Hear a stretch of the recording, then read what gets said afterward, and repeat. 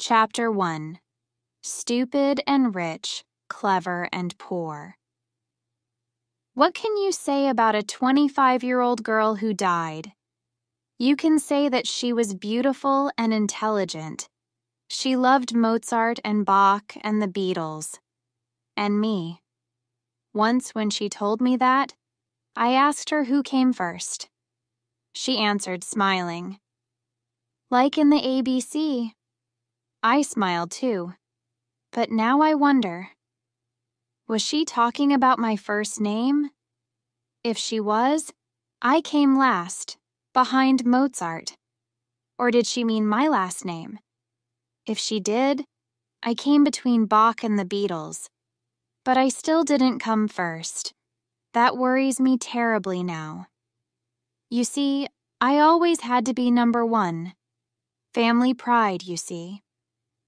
In the autumn of my last year at Harvard University, I studied a lot in the Radcliffe Library. The library was quiet, nobody knew me there, and they had the books that I needed for my studies. The day before an examination, I went over to the library desk to ask for a book. 2 girls were working there. One was tall and sporty, the other was quiet and wore glasses.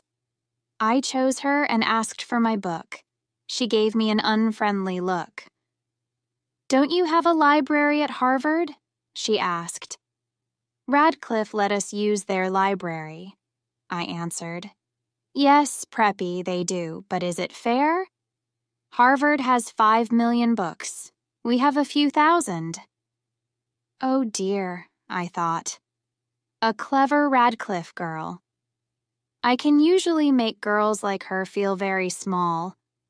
But I needed that damn book, so I had to be polite. "Listen, I need that damn book." "Don't speak like that to a lady, Preppy." "Why are you so sure that I went to prep school?" She took off her glasses.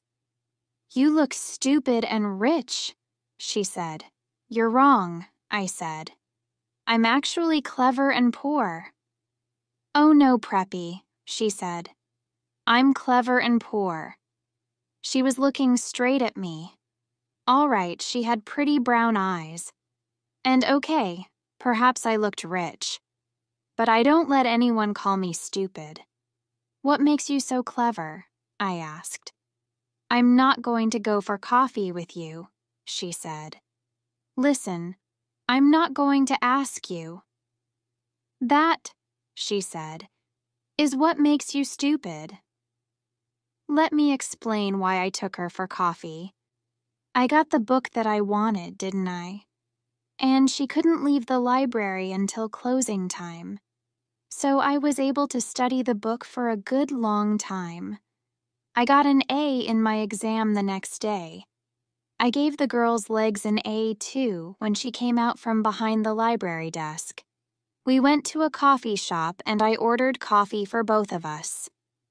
"I'm Jennifer Cavallari," she said. "I'm American, but my family came from Italy. I'm studying music." "My name is Oliver," I said. "Is that your first or your last name?" she asked. "First. My other name is Barrett." "Oh," she said. "Like Elizabeth Barrett the writer?" "Yes," I said. "No relation." I was pleased that she hadn't said, "Barrett? Like Barrett Hall?" That Barrett is a relation of mine. Barrett Hall is a large, unlovely building at Harvard University. My great-grandfather gave it to Harvard long ago, and I am deeply ashamed of it. She was silent. She sat there, half smiling at me. I looked at her notebooks. 16th century music? I said. That sounds difficult. It's too difficult for you, Preppy, she said coldly. Why was I letting her talk to me like this? Didn't she read the university magazine? Didn't she know who I was? "Hey, don't you know who I am?" "Yes," she answered. You're the man who owns Barrett Hall. She didn't know who I was.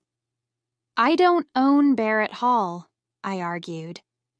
My great-grandfather gave it to Harvard, that's all. So that's why his not-so-great-grandson could get into Harvard so easily.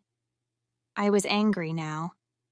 Jenny, if I'm no good, why did you want me to invite you for coffee? She looked straight into my eyes and smiled. I like your body, she said. Every big winner has to be a good loser too. Every good Harvard man knows that, but it's better if you can win. And so, as I walked with Jenny to her dormitory, I made my winning move. Listen, Friday night is the Dartmouth hockey match. So I'd like you to come. These Radcliffe girls, they really care about sport. And why, she asked, should I come to a stupid ice hockey match? Because I'm playing, I answered. There was a moment's silence. I think I heard snow falling. For which team? She said. By the second quarter of the game on Friday night, we were winning 0-0. That is, Davy Johnson and I were getting ready to score a goal. The crowd were screaming for blood or a goal. I always feel that it's my job to give them both these things. I didn't look up at Jenny once, but I hoped she was watching me. I got the puck and started off across the ice. Davy Johnson was there on my left, but I didn't pass the puck to him. I wanted to score this goal myself, but before I could shoot, 2 big Dartmouth men were after me. In a moment, we were hitting the puck and each other as hard as we could. You, said a voice suddenly, 2 minutes in the penalty box. I looked up. He was talking to me. What did I do? I asked. Don't argue. He called to the official's desk. Number 7, 2 minutes in the penalty box, for fighting. Angrily, I climbed into the penalty box. Why are you sitting here when all your friends are playing? The voice was Jenny's. I didn't answer. Come on, Harvard, get that puck, I shouted. What did you do wrong? Jenny asked. I tried too hard. Out there on the ice, Harvard were playing with only 5 men. Is that something to be ashamed of? Jenny, please, I'm thinking. What about? About those 2 Dartmouth men. When I get back onto the ice, I'll break them into little pieces. Do you always fight when you play hockey? I'll fight you, Jenny, if you don't keep quiet. I'm leaving, goodbye. I looked round, but she had gone. Just then, the bell rang. My 2-minute penalty had finished. I jumped onto the ice again. Good old Barrett! Shouted the crowd. Jenny will hear them shouting for me, I thought. But where was she? Had she left? As I went for the puck, I looked up into the crowd. Jenny was standing there. I took the puck and went towards the goal line. 2 Dartmouth players were coming straight at me. Go, Oliver, go! Knock their heads off! That was Jenny's voice above the crowd. It was crazily, beautifully violent. I pushed past one Dartmouth man. I knocked hard into the other. Then I passed the puck to Davy Johnson, and he banged it into the Dartmouth goal. The crowd went wild. In a moment, we were all shouting and kissing and banging each other on the back. The crowd were screaming with excitement. After that, we murdered Dartmouth, 7-0. After the match, I lay in the hot bath and thought with pride about the game. I'd scored 1 goal and helped to score another. Now the water felt wonderful on my tired body. Ah! Suddenly I remembered Jenny. Was she still waiting outside? I hoped so. I jumped out of that bath and dressed as fast as I could. Outside, the cold winter air hit me. I looked round for Jenny. Had she walked back to her dormitory alone? Suddenly, I saw her. "Hey, Preppy, it's cold out here." I was really pleased to see her and gave her a quick kiss. "Did I say you could kiss me?" she said. "Sorry, I was just excited." I wasn't. It was dark and quiet out there in the cold. I kissed her again, more slowly. When we reached her dormitory, I did not kiss her goodnight. "Listen, Jenny, perhaps I won't telephone you for a few months." She was silent for a moment. "Why?" she asked at last.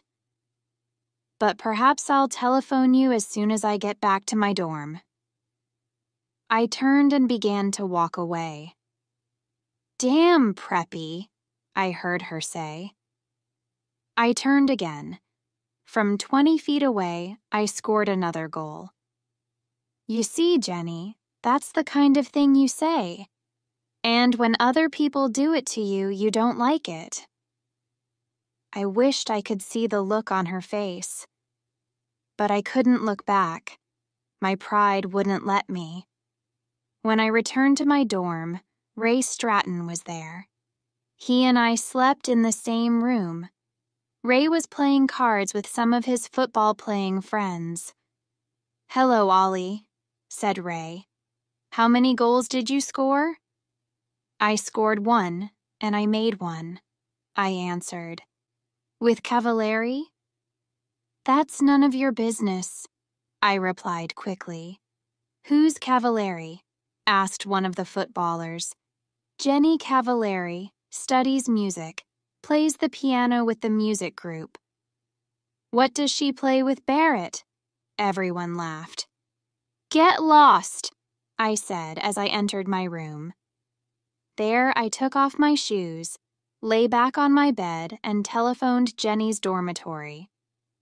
"Hey, Jen," I said softly. "Yes?" "I think I'm in love with you." She was silent for a few moments. Then she answered very softly. "Oliver, you're crazy. I wasn't unhappy or surprised." Chapter 2, Blood and Stone. A few weeks later, I was hurt in the hockey match at Cornell University. My face was badly cut, and the officials gave me the penalty for starting the fight. 5 minutes. I sat quietly in the penalty box while the team manager cleaned the blood off my face. I was ashamed to look out onto the ice, but the shouts of the crowd told me everything. Cornell scored a goal. The score was 3-3 now. Damn, I thought. We're going to lose this match because of me. Across the ice, among the crowd, I saw him. My father. Old stony face. He was looking straight at me. "If the meeting finishes in time, I'll come to Cornell and watch you play," he had told me on the phone. And there he was, Oliver Barrett III. What was he thinking about? Who could say? Why was he here? Family pride, perhaps. Look at me. I am a very busy, important man, but I have come all the way to Cornell just to watch my son play in a hockey match. We lost 6-3. After the match, the doctor put 12 stitches in my face. When I got to the changing room, it was empty. They don't want to talk to me, I thought. I lost that match. I felt very ashamed as I walked out into the winter night.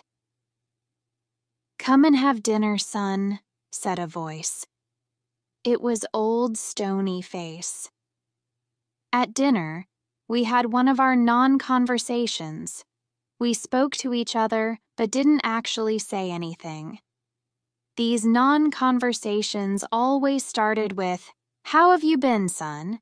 and ended with, "Is there anything I can do for you?" "How have you been, son?" my father began. Fine, sir. Does your face hurt? No, sir. It hurt terribly. Next, Old Stony Face talked about playing the game. All right, son, you lost the match. How clever of you to notice, father. But after all, in sport, the important thing is the playing, not the winning. Wonderful, I thought. Father was chosen for the Olympic Games, and now he says winning is not important.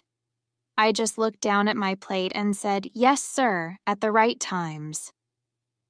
Our non-conversation continued. After playing the game, he discussed my plans. Tell me, Oliver, has the law school accepted you yet? Not yet, sir. Would you like me to telephone them? No, I said at once. I want to get a letter like other people, sir, please. Yes, of course. Fine. After all, they're sure to accept you. Why? I thought. Because I'm clever and successful? Or because I'm the son of Oliver Barrett III? The meal was as uninteresting as the conversation. At last, my father spoke again. There's always the Peace Corps, he said suddenly. I think the Peace Corps is a fine thing, don't you? Oh, yes, sir, I said politely. I knew nothing about the Peace Corps. What do your friends at Harvard think about the Peace Corps? He asked. Do they feel that the Peace Corps is important in our world today? Yes, sir, I said politely, just to please him. After dinner, I walked with him to his car. Is there anything I can do for you, son? He asked. No, thank you, sir. Good night, sir. Our non-conversation was finished. He drove away. Yes, of course there are planes, but Oliver Barrett III chose to drive. My father likes to drive. Fast. And at that time of night, in an Aston Martin DBS, you can go very fast indeed. I went to telephone Jenny.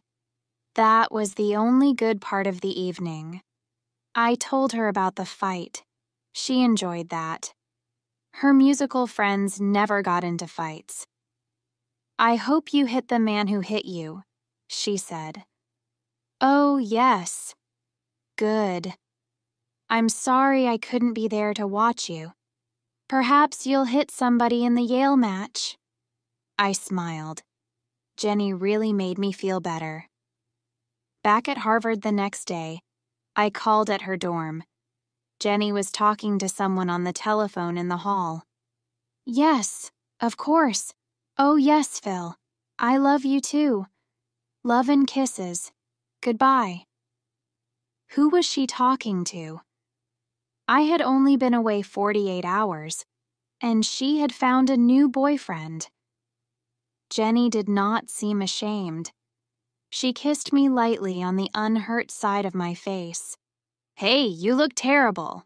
12 stitches, Jen. Does the other man look worse than you? Much worse. I always make the other man look worse. We walked to my MG sports car. Who's Phil? I asked as carelessly as I could. My father. I could not believe that. You call your father Phil? That's his name. What do you call your father? Sir. He must be really proud of you. You're a big hockey star, and you're always successful in your exams. You don't know anything, Jenny. He was good at exams and sport, too. He was in the Olympic Games. My God, did he win? No. Actually, Old Stony Face was 6th, which makes me feel a little better. Jenny was silent for a moment. Why do you hate him so much? She asked at last. I'm Oliver Barrett IV, I answered. All Barretts have to be successful, and that means I have to be good at everything all the time. I hate it." "Oh, I'm sure you do," laughed Jenny. "You hate doing well in your exams. You hate being a hockey star." "But he expects it," I said. "If I'm successful, he isn't excited or surprised. He was a big success, and he expects me to be the same." I told her about our meal and our non-conversation after the Cornell match, but she didn't understand at all. "You say your father is a busy man," she said, "but he found time to go all the way to Cornell to watch you play. How can you say these terrible things about him when he drove all that way just to watch your hockey match? He loves you, Oliver. Can't you understand?" "Forget it, Jenny," I said. She was silent for a moment. "I'm pleased you have problems with your father," she said at last. "That means you aren't perfect." "Oh, you mean you are perfect? Of course not, Preppy. That's why I go out with you." Jenny loved to have the last word. Chapter 3. We belong together. I had not yet made love to Jenny. In the 3 weeks we had been together, we had held hands. Sometimes we had kissed, but that was all. Usually I moved much faster. Ask the other girls that I'd been out with. But Jenny was special. I felt different about her, and I didn't know what to say to her. "You're going to fail your exams, Oliver." We were studying in my room one Sunday afternoon. "Oliver, you'll fail your exams if you don't do some work." "I am working." "No, you aren't. You're looking at my legs." "Only once every chapter." "That book has very short chapters." "Listen, you aren't as good looking as all that." "I know, but you think I am, don't you?" "Damn it, Jenny. How can I study when all the time I want to make love to you?" She closed her book softly and put it down. She put her arms around me. "Oliver, will you please make love to me?"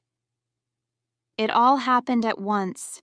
It was all so unhurried, soft and gentle. And I was gentle too. Was this the real Oliver Barrett the Fourth? "Hey, Oliver, did I ever tell you that I love you?" said Jenny finally. "No, Jen." I kissed her neck. "I love you very much, Oliver." I love Ray Stratton, too. He's not very clever or a wonderful footballer, but he was a good friend to me. Where did he go to study when I was in our room with Jenny? Where did he sleep on those Saturdays when Jenny and I spent the night together? In the old days, I always told him all about my girlfriends, but I never told him about Jenny and me. "My God, Barrett, are you two sleeping together or not?" asked Ray. "Raymond, please don't ask. You spend every minute of your free time with her. It isn't natural." "Ray, when two adults are in love..." "Love? At your age? My God, I worry about you, I really do." "Don't worry, Raymond, old friend. We'll have that flat in New York one day. Different girls every night." "Don't you tell me not to worry, Barrett. That girl's got you, and I don't like it." That evening, I went to hear Jenny play the piano with the music group. "You were wonderful," I said afterwards. "That shows what you know about music, Preppy." We walked along the river together. I played okay, not wonderful, not Olympic Games. Just okay, okay? Okay, but you should always continue your music. Of course I will. I'm going to study with Nadia Boulanger, aren't I? Who? Nadia Boulanger. She's a famous music teacher in Paris. I'm very lucky. I won a scholarship, too. Jennifer, you're going to Paris? I've never seen Europe. I'm really excited about it. I took her by the arms and pulled her towards me. Hey, how long have you known this? Jenny looked down at her feet. Oliver, don't be stupid. We can't do anything about it. After we finish university, you'll go your way and I'll go mine. You'll go to law school. Wait a minute. What are you talking about? She looked into my eyes. Ollie, you're a rich preppy. Your old man owns a bank. My father's a baker in Cranston, Rhode Island. And I'm nobody. What does that matter? We're together now. We're happy. Ollie, don't be stupid, she repeated. Harvard is full of all kinds of different people. You study together, you have fun together, but afterwards you have to go back to where you belong. We belong together. Don't leave me, Jenny, please. What about my scholarship? What about Paris? What about our marriage? Who said anything about marriage? Said Jenny in surprise. Me. I'm saying it now. Why? I looked straight into her eyes.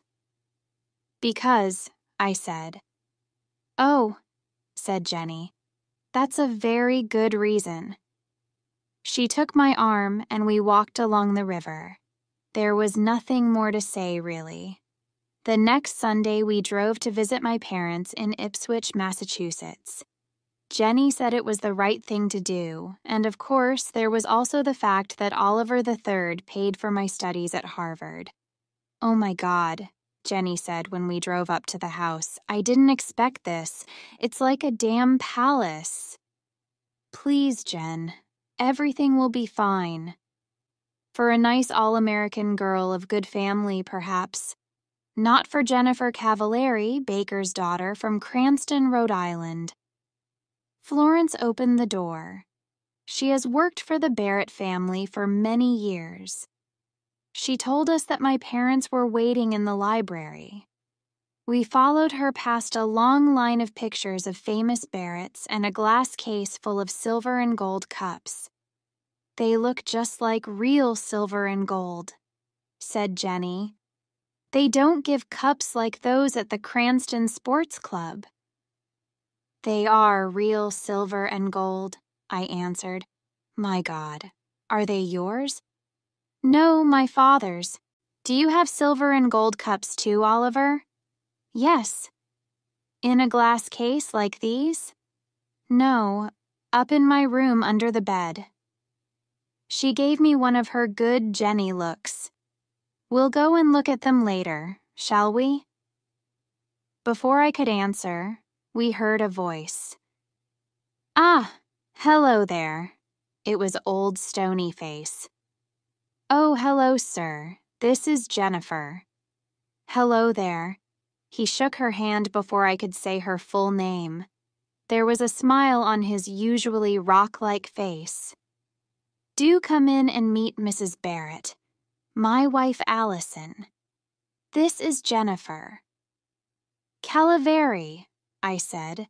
For the first and only time, I got her damn name wrong. Cavallari, said Jenny politely. Mother and Jenny shook hands. All through dinner, Mother kept the polite small talk going. So your people are from Cranston, Jennifer, said my mother. Mostly. My mother came from Fall River. The Barretts have factories at Fall River, said Oliver III. Where they cheated their workers for centuries, said Oliver IV. In the 19th century, said Oliver III. What about the plans to put automatic machines in the factories, said Oliver IV. What about coffee? My mother said quickly. We moved back into the library. We sat there with nothing to say to each other, So I started a new non-conversation. "Tell me, Jennifer," I said, "what do you think about the Peace Corps?" She looked at me in surprise. "Oh, have you told them, OB?" asked my mother. "It isn't the time for that, my dear," said Oliver Barrett III with an ask me look on his face. "What's this, Father?" I asked, just to please him. "Nothing important, son." "I don't know how you can say that," said my mother. She turned to me. "Your father is going to be head of the Peace Corps." "Oh," I said. "Oh," said Jenny in a different, happier kind of voice. "Well done, Mr. Barrett." She gave me a hard look. "Yes, well done, sir," I said at last. Chapter 4. Two different kinds of father. Jenny, he isn't going to be president of the USA after all? We were driving back to Harvard. You still weren't very nice to him about it, Oliver. I said, "Well done." Ha, Oliver, why are you so unkind to your father? You hurt him all the time. It's impossible to hurt Oliver Barrett III. No, it isn't if you marry Jennifer Cavallari. Oliver, I know you love me. But in a strange way, you want me because I'm not a suitable woman for a Barrett to marry. You are rebelling against your father. My father said the same thing a few days later when we had lunch together at the Harvard Club in Boston. "Son, you're in too much of a hurry. The young lady herself is fine. The problem is you. You are rebelling and you know it." "Father, what worries you most about her? That she's Italian or that she's poor?" "What do you like most about her?" "I'm leaving." "Stay and talk like a man." I stayed. Old Stony Face liked that. He's won again, I thought angrily. "Wait a while, son," Oliver Barrett III continued. "That's all I ask. Finish law school." "Why do I have to wait?" I was rebelling now. "Oliver, you are still under 21. In the eyes of the law, you are not yet an adult." "Stop talking like a lawyer, damn it. If you marry her now, you will get nothing from me." "Father, you've got nothing that I want." I walked out of his club and out of his life. After that, I was not looking forward to meeting Jenny's father. She was his only child, and her mother was dead. She meant a lot to him. I could see a lot of problems there, and I was penniless. How is Mr. Cavallari going to feel, I thought, when he hears that young Barrett can't support his daughter? Worse, she will have to work as a teacher to support him while he is at law school. As we drove down to Cranston on that Sunday in May, I worried a lot about Mr. Cavallari's feelings. "Tell me again, Jen." "Okay. I telephoned him and he said okay." "But what does he mean by okay?" "Are you trying to tell me that Harvard Law School has accepted a man who doesn't know the meaning of okay?" "It isn't a word that lawyers use much, Jen. Just tell me again. Please. He knows you're poor and he doesn't mind. Stop worrying, Oliver." Jenny lived on Hamilton Street. It was a long line of wooden houses with children playing in front of them and whole families sitting on their front steps. I felt like a stranger in a strange land as I parked the MG outside 189A Hamilton Street. Mr. Cavallari's handshake was warm and strong. "How do you do, sir?" I said.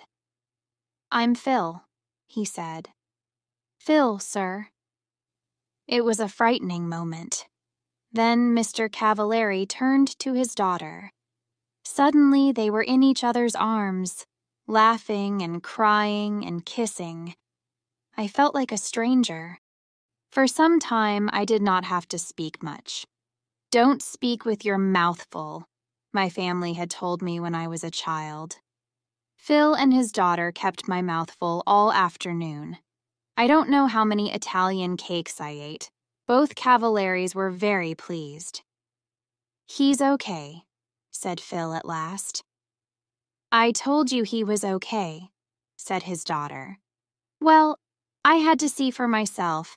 Now I've seen him. Oliver." "Yes, sir? Call me Phil. You're okay." Later, Phil tried to have a serious talk with me. He thought he could bring Oliver Barrett III and Oliver Barrett IV together again. "Let me speak to him on the telephone," he said. "A father's love is a very special thing." "There isn't much of it in my family," I said. "Your father will soon realize," he began, "when it's time to go to the church." "Phil," said Jenny gently, "we don't want to be married in church." He looked surprised, then unhappy, but he spoke bravely. "It's your wedding, children. You choose. It's okay by me." My next meeting was with the head of Harvard Law School. "I'll need a scholarship for next year, sir," I said politely. "A scholarship? I don't understand. Your father—" "My father has nothing to do with it, sir. We've had a disagreement and he isn't supporting me anymore." The head took off his glasses, then put them on again. I continued. "That's why I've come here to see you, sir. I'm getting married next month. We're both going to work during the summer. Then Jenny will support us by teaching. But her teaching won't pay enough to send me to law school. Sir, I need a scholarship. I have no money in the bank." "Mr. Barrett, our scholarships are for poor people, and it's too late to ask for one. I do not wish to enter into a family disagreement, but I think you should go and talk to your father again." "Oh, no," I said angrily. "I am not, repeat not, going back to my father to ask for money." When Jenny graduated from university that summer, all her relations came from Cranston to watch. We didn't tell them about our marriage plans because we wanted a quiet wedding and didn't want to hurt their feelings. I graduated from Harvard the next day. Was Oliver III there in the university hall? I don't know. I didn't look for Old Stony Face in the crowd. I gave my parents tickets to Jenny and Phil, but as an old Harvard man, my father could sit with the class of 26. But why should he want to? I mean, weren't the banks open that day? The wedding was on the next Sunday. It was very quiet and very beautiful. Phil was there, of course, and my friend Ray Stratton. Jenny and I spoke about our love for each other and promised to stay together until death. Ray gave me the ring, and soon Oliver Barrett IV and Jennifer Cavalieri were man and wife. We had a small party afterwards, just the four of us. Then Ray and Phil went home, and Jenny and I were alone together. "Jenny, we're really married." "Yes. Now I can be as terrible to you as I like." Chapter 5. The First 3 Years. For 3 years, we had to make every dollar do the work of 2. All through the summer holidays, we worked at the boat club in Dennisport. It was hard work, but we were never too tired to be kind to each other. I say kind because there are no words to describe our love and happiness together. After the summer, we found a cheap flat near the university. It was on the top floor of an old house and was actually very expensive. But what could we do? There weren't many flats around. "Hey, Preppy," said Jenny when we arrived there. "Are you my husband or aren't you?" Of course I'm your husband. Show me then. My God, I thought, in the street. Carry me into our first home. I carried her up the 5 steps to the front door. Why did you stop? She asked. This isn't our home. Upstairs, preppy. There were 24 stairs up to our flat, and I had to stop halfway. Why are you so heavy? I asked her. Perhaps I'm expecting a baby. My God, are you? Ha! I frightened you then, didn't I? Well, yes, just for a second or two. I carried her the rest of the way. There were very few moments in those days when we were not worrying about money. Very few, and very wonderful. And that moment was one of them. A food shop let us eat now, pay later, thanks to the Barrett name. But our famous name did not help us in Jenny's work. The head of the school thought we were rich. Of course, we can't pay our teachers very much, said Miss Whitman. But that won't worry you, Mrs. Barrett. Jenny tried to explain that Barretts had to eat just like other people. Miss Whitman just laughed politely. Don't worry, Jenny said to me. We'll manage. Just learn to like spaghetti. I did. I learned to like spaghetti, and Jenny learned lots of different ways of cooking it. With Jenny's pay from school and our money from our summer work and my holiday jobs, we managed. Our lives had changed a lot, of course. There was no more music for Jenny. She had to teach all day and came home very tired. Then she had to cook dinner. Restaurants were too expensive for us. There were a lot of films that we didn't see, and places and people that we didn't visit. But we were doing okay. One day, a beautiful invitation arrived. It was for my father's 60th birthday party. Well, said Jenny. I was in the middle of a thick law book and did not hear her at first. Oliver, he's reaching out to you. No, he isn't. My mother wrote it. Now be quiet. I'm studying. I've got exams in 3 weeks. Ollie, think. 60 years old, damn it. How do you know that he'll still be alive when you decide to forget your disagreement? I don't know and I don't care. Now let me get on with my work. One day, said Jenny, when you're having problems with Oliver the Fifth, our son won't be called Oliver, you can be sure of that, I said angrily. You can call him Bozo if you like. But that child will feel bad about you because you were a big Harvard sportsman. And by the time he goes to university, you'll probably be a big, important lawyer. She continued, Oliver, your father loves you, in the same way as you will love Bozo. But you Barretts are so full of pride. You'll go through life thinking that you hate each other. Now, what about that invitation? Write them a nice letter of refusal. Oliver, I can't hurt your father like that. What's their telephone number? I told her and was at once deep in my law book again. I tried not to listen to her talking on the telephone, but she was in the same room after all. Suddenly, I thought, how long does it take to say no? Ollie? Jenny had her hand over the telephone mouthpiece. Ollie, do we have to say no? Yes, we do. And hurry up, damn it. I'm terribly sorry, she said into the telephone. She covered the mouthpiece again and turned to me. He's very unhappy, Oliver. Can you just sit there and let your father bleed? Stones don't bleed, Jen. This isn't one of your warm, loving Italian fathers. Oliver, can't you just speak to him? Speak to him. Are you crazy? She held the telephone towards me. She was trying not to cry. I will never speak to him ever, I said. Now she was crying very quietly. Then she asked me once more. For me, Oliver, I've never asked you for anything. Please. I couldn't do it. Didn't Jenny understand? It was just impossible. Unhappily, I shook my head. Then Jenny spoke to me quietly and very angrily.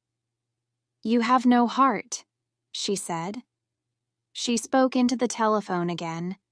Mr. Barrett, Oliver wants you to know. She was crying, so it wasn't easy for her. Oliver loves you very much, she said, and put the telephone down quickly. I don't know why I did it. Perhaps I went crazy for a moment. Violently, I took the telephone and threw it across the room. Damn you, Jenny! Why don't you get out of my life? I stood still for a second. My God, I thought, what's happening to me? I turned to look at Jenny, but she had gone. I looked round the flat for her. Her coat was still there, but she had disappeared. I ran out of the house and searched everywhere for her. The law school library, Radcliffe, the music school. Was she in one of the music rooms? I heard somebody playing the piano, loudly and very badly. Was it Jenny? I pushed the door open. A big Radcliffe girl was at the piano. What's the matter? She asked. Nothing, I answered, and closed the door again. Where, oh where, had she gone? I felt terrible. I searched the university, the streets, and the cafes. Nothing. Had she taken a bus to Cranston, perhaps? At midnight, I found a telephone box and called Phil. Hello? He said sleepily. What's the matter? Is Jenny ill? My God, I thought, she isn't there. She's fine, Phil. I just called to say hello. You should call more often, damn it, he said. Is Cranston so far away that you can't come down on a Sunday afternoon? We'll come, some Sunday, Phil. I promise. Don't give me that. Some Sunday indeed, this Sunday, Oliver. Yes, sir, this Sunday. And next time you telephone, I'll pay, damn it, okay? He put down the telephone. I stood there and wondered what to do.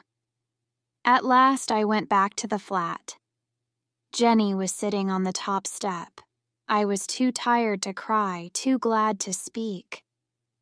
I forgot my key, said Jenny.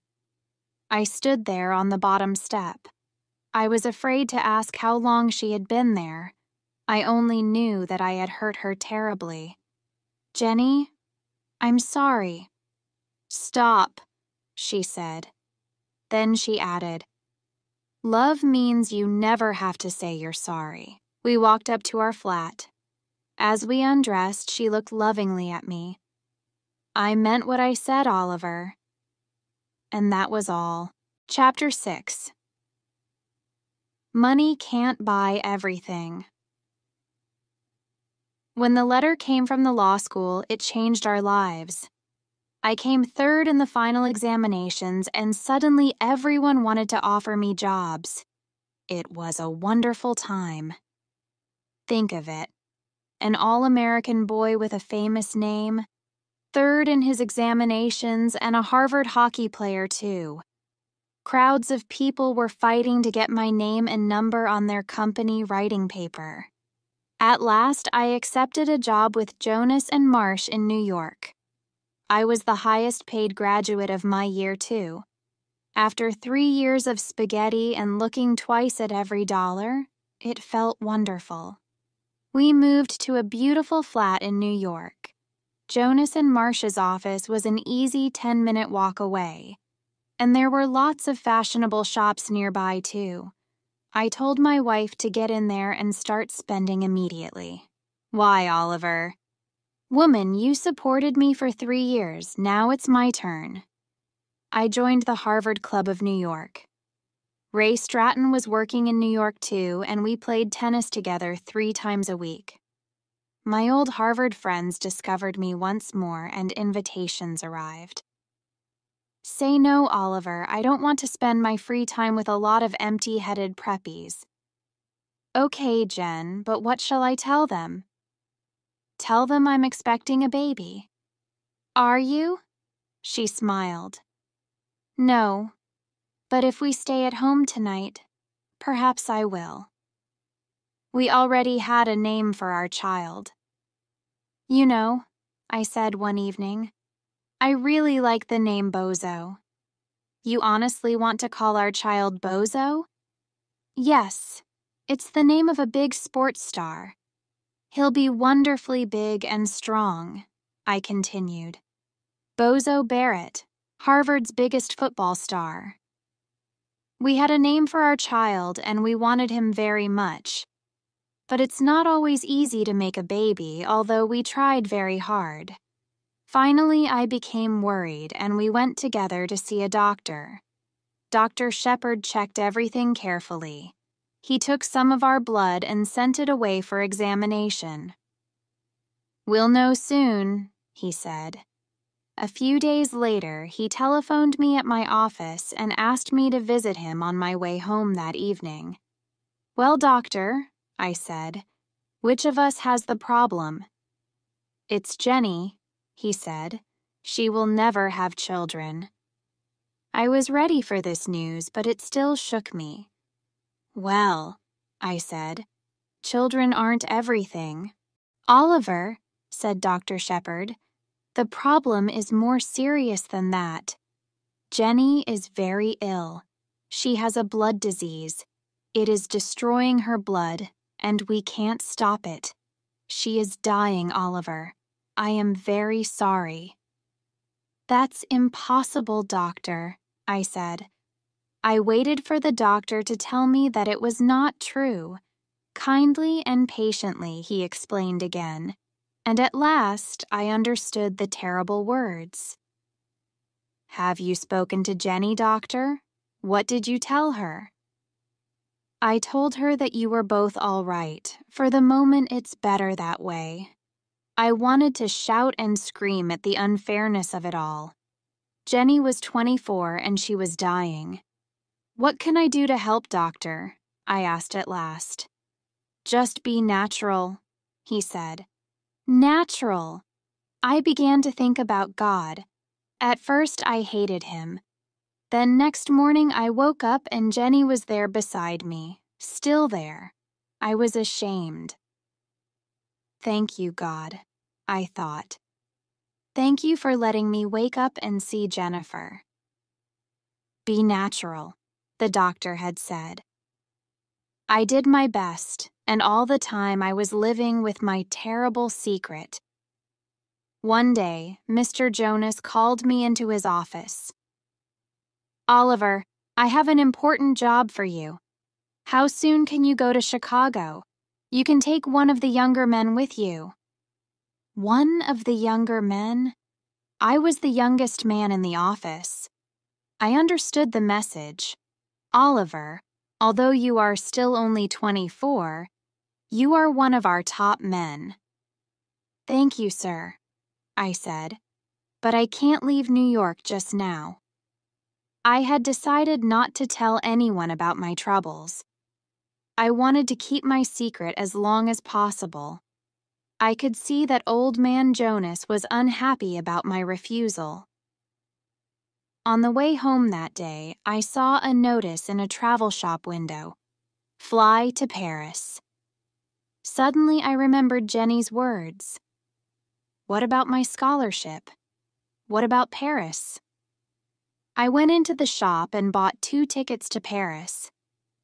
Jenny was looking gray and tired when I got home. When I showed her the tickets, she shook her head. Oliver, she said gently, I don't want Paris. I just want you, and I want time, which you can't give me. Now I looked in her eyes and saw the sadness in them. We sat there silently, holding each other. Then Jenny explained. I was feeling terrible. I went back to the doctor and he told me, I'm dying. Now I didn't have to be natural anymore. We had no more secrets from each other. Now we could discuss things that young husbands and wives don't usually have to discuss. You must be strong, Oliver, she said. For Phil, it's going to be hard for him. He needs your help, okay? Okay, I'll be strong, I promised. I hoped Jenny could not see how frightened I was. A month later, just after dinner, Jenny was playing Chopin on the piano. Suddenly, she stopped. Are you rich enough to pay for a taxi? She asked. Of course. Where do you want to go? To the hospital. In the next few busy, worried moments, while I hurriedly packed a bag, I realized. This is it, I thought. Jenny is going to walk out of this flat and never come back. I wondered what she was thinking. She sat there, looking straight in front of her. Hey, I said. Is there anything special that you want to take with you? No, she said. Then she thought again. Yes, you. The taxi driver thought Jenny was expecting a baby. Is this your first? He asked. I was holding Jenny in my arms, and I felt ready to explode. Please, Ollie, Jenny said to me softly. He's trying to be nice to us. Yes, I told the driver. It's our first, and my wife isn't feeling very well, so can you hurry, please? He got us to the hospital in 10 minutes. Good luck, he called as he drove away. Jenny thanked him. She was having trouble walking. I wanted to carry her. But she said clearly, not this time, Preppy. So we walked. Have you got health insurance? They asked us in the hospital. No. We had never thought about buying insurance. We were too busy buying furniture and kitchen things. Of course, the doctors knew about Jenny, and they were expecting us. Listen, I told them. Do your best for Jenny. I don't care what it costs. I want her to have the best, please. I've got the money. Chapter 7. Strong men don't cry. I jumped into my MG and drove through the night to Boston. I changed my shirt in the car before I entered the offices on State Street. It was only 8 o'clock in the morning, but several important-looking people were waiting to see Oliver Barrett III. His secretary recognized me and spoke my name into the telephone.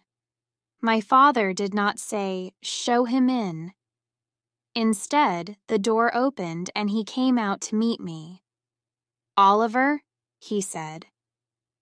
His hair was a little grayer and his face had lost some of its color. "Come in, son," he said. I walked into his office and sat down opposite him. For a moment we looked at each other. Then he looked away and so did I. I looked at the things on his desk, the scissors, the pen holder, the letter opener, the photos of my mother and me. "How have you been, son?" he asked. "Very well, sir." "Father, I need to borrow $5,000.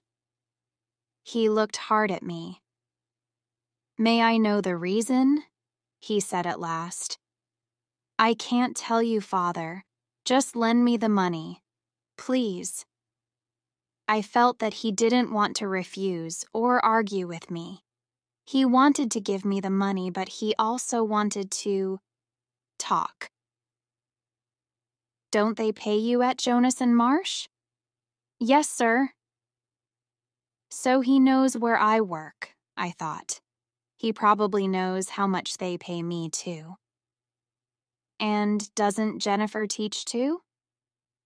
Well, I thought, He doesn't know everything. Please leave Jennifer out of this, Father. This is a personal matter, a very important personal matter. Have you got a girl into trouble? He asked quietly. Yes, I lied. That's it. Now give me the money, please. I think he knew that I was lying, but I don't think he wanted to know my real reason for wanting the money. He was asking because he wanted to talk. He took out his checkbook and opened it slowly. Not to hurt me, I'm sure, but to give himself time. Time to find things to say. Things that would not hurt the two of us. He finished writing the check, took it out of the checkbook and held it out towards me. When I did not reach out my hand to take it, he pulled back his hand and placed the check on his desk. He looked at me again. Here it is, son, the look on his face seemed to say. But still he did not speak. I did not want to leave either. But I couldn't think of anything painless to say. And we couldn't sit there, wanting to talk but unable to look at each other. I picked up the check and put it carefully into my shirt pocket. I got up and went towards the door. I wanted to thank my father for seeing me when several important people were waiting outside his office.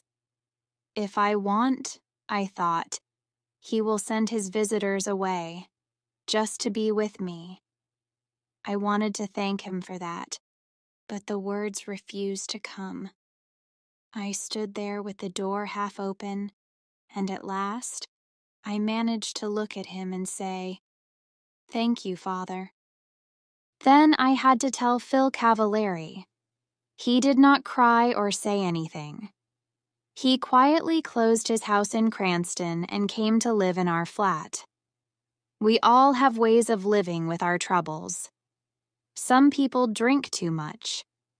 Phil cleaned the flat again and again. Perhaps he thought Jenny would come home again. Poor Phil. Next, I telephoned Old Man Jonas. I told him why I could not come into the office. I kept the conversation short because I knew he was unhappy. He wanted to say things to me but could not find the words. I knew all about that. Phil and I lived for hospital visiting hours. The rest of life, eating and sleeping, or not sleeping, meant nothing to us. One day in the flat, I heard Phil saying very quietly, "I can't take this much longer." I did not answer him. I just thought to myself, I can take it. Dear God, I can take it as long as you want, because Jenny is Jenny. That evening, she sent me out of her room. She wanted to speak to her father, man to man. But don't go too far away, she added. I went to sit outside. Then Phil appeared. She wants to see you now, he said. Close the door, Jenny ordered. I went to sit by her bed. I always liked to sit beside her and look at her face because it had her eyes shining in it. It doesn't hurt, Ollie, really, she said. It's like falling off a high building very slowly, you know?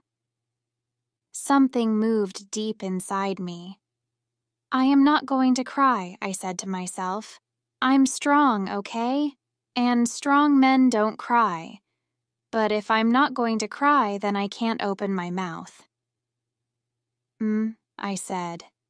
No, you don't know, Preppy, she said. You've never fallen off a high building in your life. Yes, I have, my voice came back. I did when I met you. She smiled. Who cares about Paris? She said suddenly. Paris, music, all that. You think you stole it from me, don't you? I can see it in your face. Well, I don't care, you stupid Preppy. Can't you accept that? No, I answered honestly. Then get out of here, she said angrily. I don't want you at my damn deathbed. Okay, I accept it, I said. That's better. Now, will you do something for me? From somewhere inside me came this sudden, violent need to cry, but I was strong. I was not going to cry. I said again. Will you please hold me, Oliver? I put my hand on her arm. Oh God, she was so thin, and held it. No, Oliver, she said, really hold me. Put your arms round me. Very, very carefully, I got onto the bed and put my arms round her. Thanks, Ollie. Those were her last words. Phil Cavallari was waiting outside. Phil? I said softly. He looked up, and I think he already knew. I walked over and put my hand on his arm. I won't cry, he said quietly. I'm going to be strong for you. I promised Jenny. He touched my hand very gently, but I had to be alone, to feel the night air, to take a walk, perhaps. Downstairs, the entrance hall of the hospital was very calm and quiet. The only noise was the sound of my footsteps on the hard floor. Oliver. It was my father. Except for the woman at the desk, we were all alone there. I could not speak to him. I went straight towards the door, but in a moment he was out there, standing beside me. Oliver, he said. Why didn't you tell me? It was very cold. That was good, because I wanted to feel something. My father continued to speak to me, while I stood still and felt the cold wind on my face. I heard this evening. I jumped into the car at once. I was not wearing a coat. The cold was starting to make me ache. Good. Good. Oliver, said my father, I want to help. Jenny's dead, I told him. I'm sorry, he said very softly. I don't know why I did it, but I repeated Jenny's words from long ago. Love means you never have to say you're sorry. Then I did something, which I had never done in front of him before. My father put his arms round me and I cried. The end.